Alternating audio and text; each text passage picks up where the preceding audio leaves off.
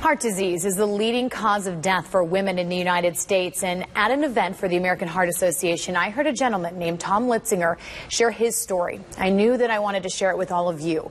In September 1991, his wife Debbie died. Her heart stopped and they couldn't revive her. Tom found himself a single father at the time. His daughter Amie was 6 and his 27-year-old wife was dead. One day, really, when Amie was probably 7, shortly after Mom passed away, she just came up to me and said, "Daddy, I want to be a doctor. I want to help people like my mommy who are sick." On a recent afternoon, we sat down with Tom Litzinger in his Brighton, Michigan home, where he shared with us pictures of young Amie. This is one of my favorites here. Tom eventually remarried, having a son with his wife Katie. And Amie? She might have only been 7 when she declared her desire to be a doctor, but she never lost sight of it, landing in med school at the University of Toledo. She was just thrilled that she could finally see that last step of becoming a doctor becoming a reality. In the fall of 2011, 20 years after her mom passed away, Amie Litzinger was in her 3rd year of med school, highly successful, burning the candle at both ends, as med students often do, and feeling fatigued. One day during a hospital rotation, she almost collapsed. When I got that call, it was just unreal. Amie had to be rushed to surgery, and the diagnosis, all too familiar to Tom, cardiomyopathy, the exact same thing that had killed his wife Debbie 20 years earlier. Amie received a defibrillator and pacemaker, but insisted on returning to school. Dr. Ronald McGinnis taught Amie at University of Toledo College of Medicine.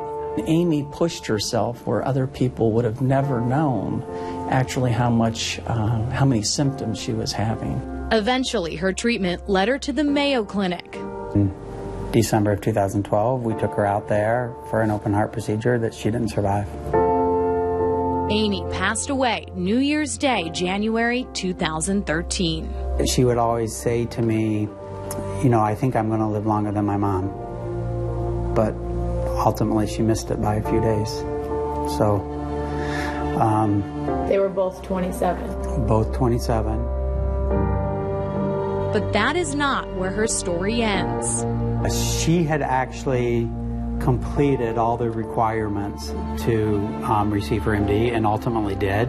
Right before her trip to Mayo, Amie took her boards, which her family found out after she died she had passed. In June of 2013, I accepted her diploma for her. What was that day like?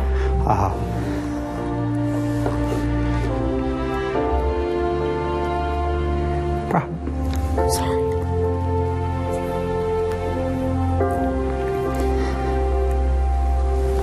The saddest, most happiest day to understand that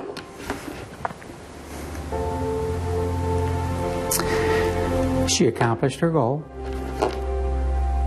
but that she didn't know that she accomplished her goal, and then to know that she would miss out on really a lifetime of serving others, which she wanted to do, was difficult.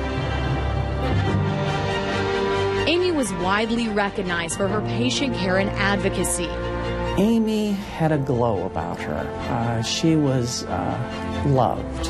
She was loved by her classmates, by her patients, by everybody that came in contact with her. So her dad started a foundation in her name that now awards a scholarship each year to a student in need who shares Amie's values. And how can I not do this? How can I not help a student that could potentially make the difference in the medical community that I believe that Amie could have had? Almost 3 years after she died, it's not hard to find Amie in Tom's home. The pictures, the diplomas, and the prayer right there on the living room wall. A prayer discovered by Amie's family after she was gone. A prayer written by Amie, likely in the weeks, if not days, before her final surgery. Thank you for helping me succeed. There's so much to be thankful for and to praise you for. Thank you for being my God, Amie. There's also a lecture series named in Amie's honor at UT, such a testament to the impact that she had in the 4.5 years there. And like I mentioned, there's also that scholarship. And we decided to share this story with you now because it is the American Heart Association's Go Red for Women luncheon next week, raising awareness about women's heart health. If you want to learn more about the luncheon or the Amie Litzinger Scholarship Fund, it's all on WTOL.com. And I really wanted to share that prayer as well. That was just a small piece of it, but it really reflected what was in the whole prayer, which was, I think, so much gratitude. And to be in such a situation like that and still show so much gratitude, I think speaks volumes about the kind of woman she was. Sounds like an amazing young lady. This cardiomyopathy, where are we on this?